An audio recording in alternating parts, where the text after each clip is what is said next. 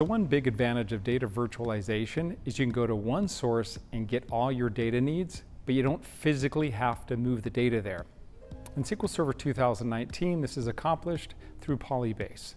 The use of an external table, and that external table can point to other SQL servers. It can point to Oracle, Hadoop, MongoDB, but it allows you to not actually have to have an extract, transform, load, ETL job to move that data, but you can still report on the data. You can join the two different data sources, one locally, one remote. So some great advantages to data virtualization. Let me show you how it's done. You're going to want to make sure that you've installed SQL Server 2019. That's your first step. And when you do that, you're going to get this feature selection screen. Make sure you pick the PolyBase query service for external data. Make sure that option is picked. A couple other things you want to remember. Once that's all installed, you're going to need to go into SQL Server Configuration Manager or Computer Management and get to SQL Server Network Configuration. Turn the TCP IP here, turn that on by just right-clicking and saying Enabled. You're going to want to make sure that's enabled. Then you'll need to restart your SQL Server service. So you've installed SQL Server 2019, you need to enable this TCP IP protocol either in SQL Server Configuration Manager or Computer Management. Next, go to your services and look down at the bottom, not bottom, search for the string SQL and you'll get down to this section. You're going to want to make sure that SQL Server PolyBase Data Movement and SQL Server PolyBase Engine are both enabled and running. That's what bit me the first time when I was doing this. So make sure those are running. Also, you're going to want to make sure that you install Azure Data Studio. I'll provide links for this. And then once you're in Azure Data Studio, you do this if you've been doing DB stuff for a while. This will probably be obvious, but type in, you connect to your instance of SQL Server and you need to run the SP configure, and then you're going to enable a couple things. By default, the PolyBase and the export PolyBase is not turned on. The runtime value is 0. You need to change what's called the config value to 1. So you do that through this set of scripts here. Do that, then you can run SP configure again, and you're going to see the values that are they're switched over to 1. Lastly, you're going to want to make sure that in Azure Data Studio, once you've run that, click the extensions icon here on the left and make sure go search up here for SQL Server 2019.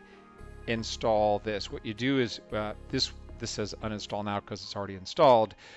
You install I think it's a VSIX file. Now, once you've installed that VSIX file, you go to Azure Data Studio, click File, and then say Install Extension from VSIX Package. All right, so this isn't going to be a thorough tutorial on Azure Data Studio, but make sure you go to your connections here, and this is my default, my local instance here that I've installed on my laptop. When you double click on that, that's going to bring up a couple tabs that were part of that SQL Server 2019 extension that we loaded. So we're going to create an external table. You can do that one of two ways. If you click this tab that opened up automatically once you double clicked on your 2019 instance, you'll get this create external table option. Or I created a database here. I'm just going to right click on it and click the create external table option. Okay, pick SQL Server, which will be the default. I'm going to click Next. All right, now you're prompted for a few values here. Okay, let me explain these different values that you need to provide. This is brand new. You can call it anything you want. We're going to call this Azure SQL since we're pointing to an Azure SQL database in Azure. Server name, now this one is going to be the name of your actual server. In this situation, it's Azure SQL database. Let me paste that value in there.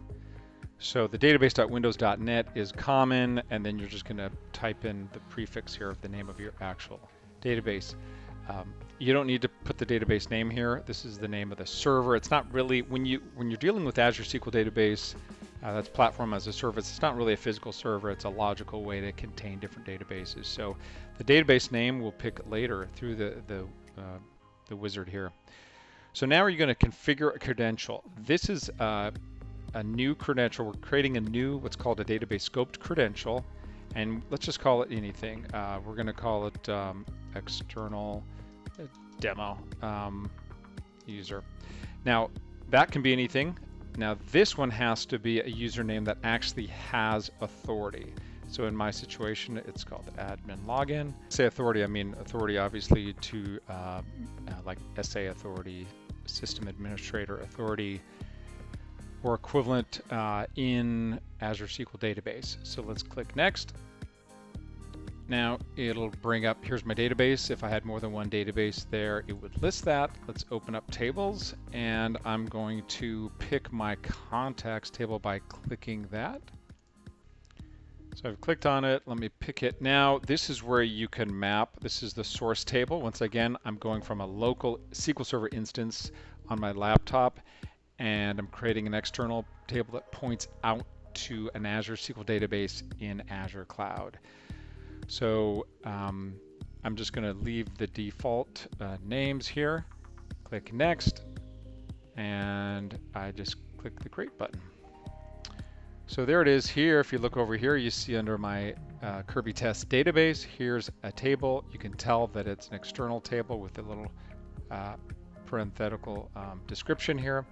Let's right click on that, say select top 1000 rows. We'll let that finish. There it is.